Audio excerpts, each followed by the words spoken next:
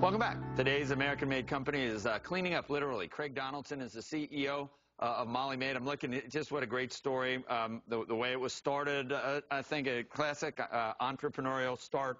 You got 450 franchises. Basically, the people learn how to recruit people that go and clean people's houses, residential cleaning. But that's basically it, right?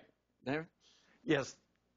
After, yes, that's right. And it was started in 1984. What happened in 1996? The franchise, or the foundation was started in 96. That was the point I was going to make. You start this company, you build it, and then you start a philanthropic organization which works with domestic violence. This is exactly the way that things are supposed to work.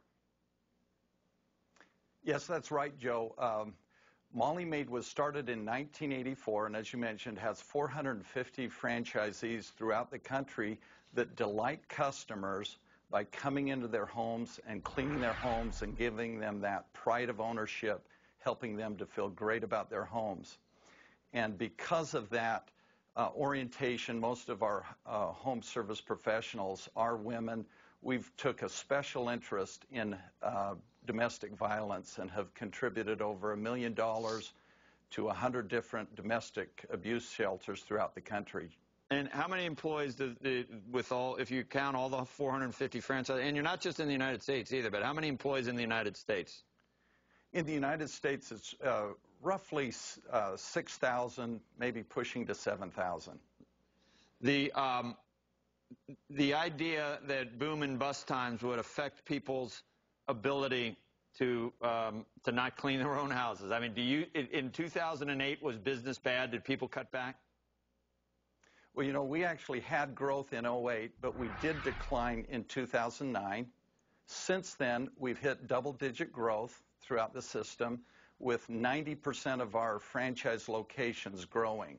So we're not up to the high teens we were at before the recession, but we've certainly had a solid rebound. Would you call yourself a small business, or would this be medium? I guess this is like a large small business is what we'd be talking about. And what I'm getting at is I'm wondering whether you're looking around and saying there are things and regulations and Obamacare, there are things that are making it difficult for us to operate now. Is that a fair statement or not?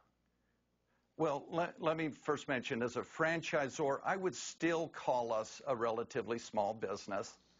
But certainly our franchisees, the independently owned and operated franchises throughout the country, they are definitely small business owners. And the growth we've had comes from their entrepreneurship, from their drive, from their desire to grow.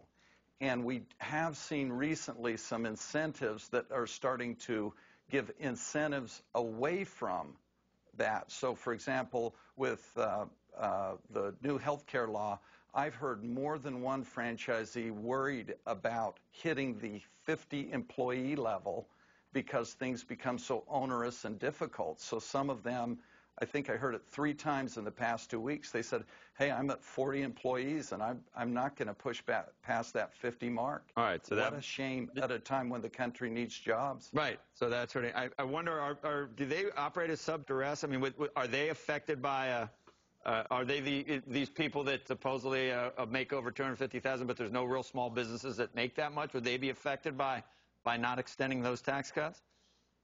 Yeah, I think a large percentage of them would be. I think about 30% of our franchisees are doing revenue north of $1 million.